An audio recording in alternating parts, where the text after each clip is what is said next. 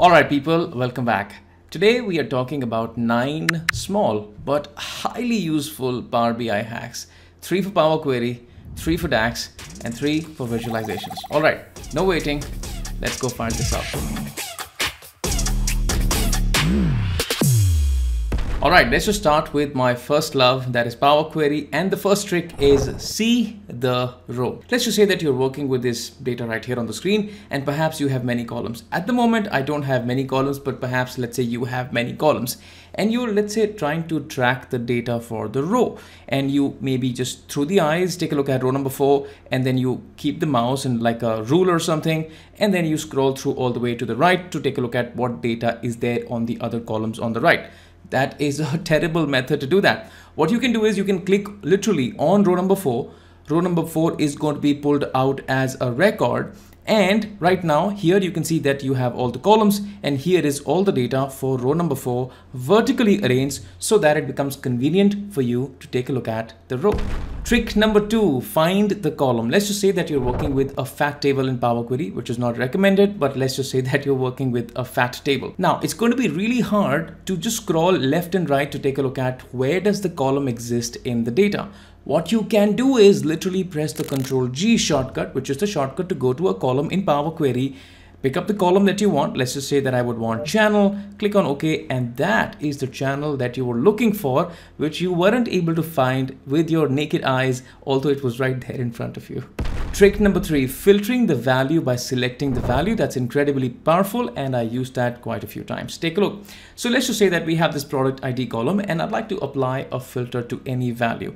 Let's just say that this is the value that I'd like to apply the filter to. I can literally go select that value, right click on that, say text filters, and I can say equals or any other filter that I'd like to apply. So as soon as I say equals, it's going to take that value as a filter, put that out in the formula bar, and the filter is applied. Isn't that just amazing? All right, the second set of tricks have to do with DAX, and here is the first one, which is nothing but the visual enter. Take a look. So I've written a very simple measure right here, which is nothing but top 2 products against the year and against the month. What I get to see are the best 2 selling products in that particular month.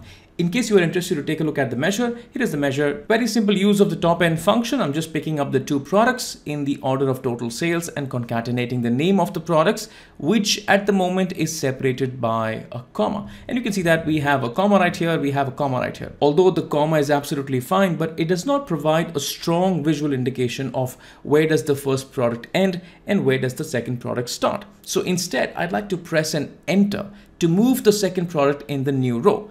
Guess what? What you can do is universally throughout Power BI, wherever you want to have an enter, you can use this code called unicharacter 10, unichar and then 10. 10 means enter, close the bracket and press enter. And this is going to literally provide a visual enter in your Power BI. You can use this in concatenate X function, any other concatenation that you're doing. But in case you would want to visually have enter in your measures, this is a good way to go about it. DAX trick number 2, reverse filter. How do you apply a filter from the fact table to the dimension table in a one-to-many relationship? Take a look at the model that I'm working with. It's a very simple model. All that I have is the products table here and the calendar table here, and this is my sales table and just some standard one-to-many relationships. And you can see that the behavior of the relationship is a standard one flow direction, and that's the one side, that's the many side.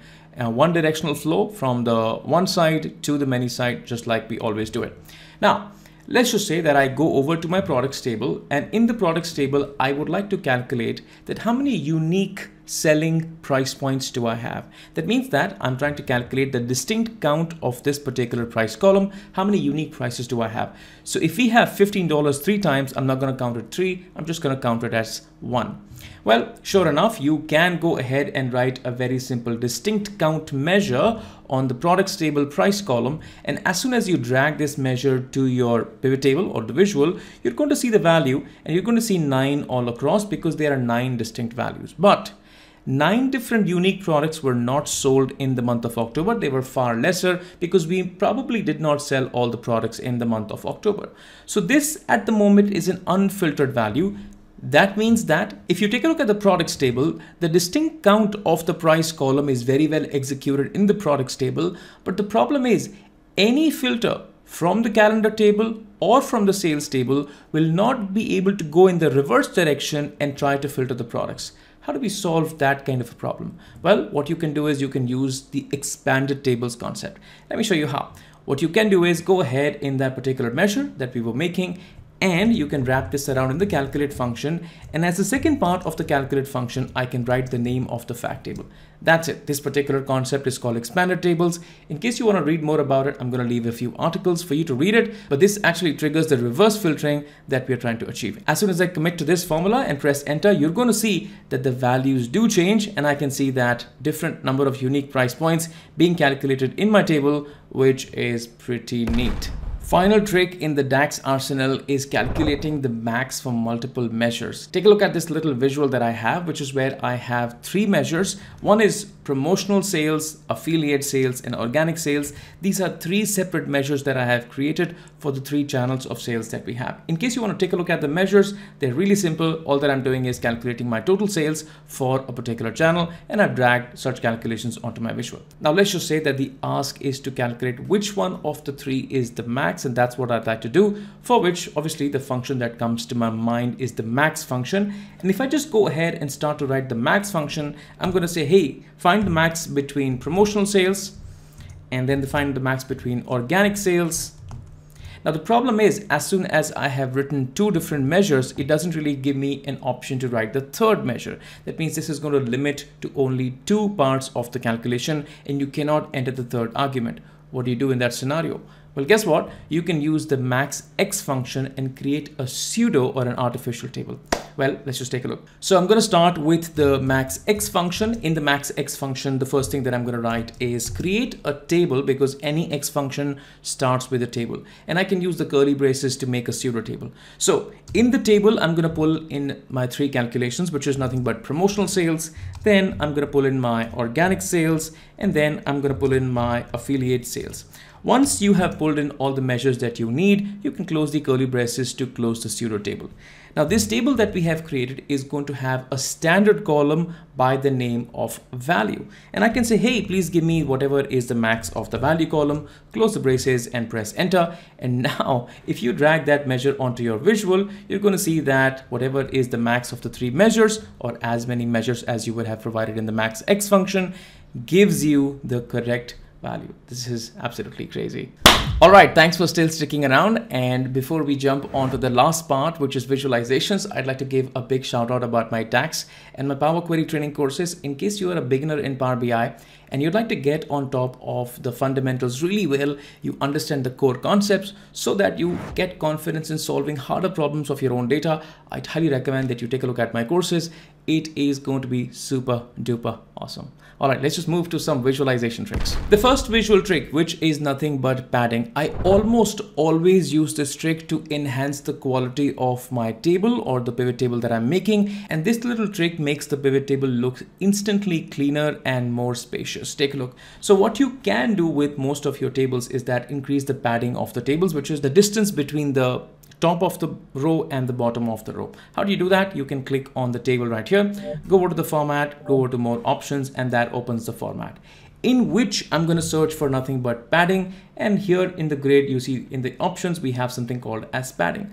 I typically go on with the padding of about 4 or 5. And if in case you just maybe want to have 5 or something, you can see that immediately it just increases the space on the top and at the bottom, and this is going to enhance the quality and the breathability of the data that you're presenting in the table, and hopefully that will look nice.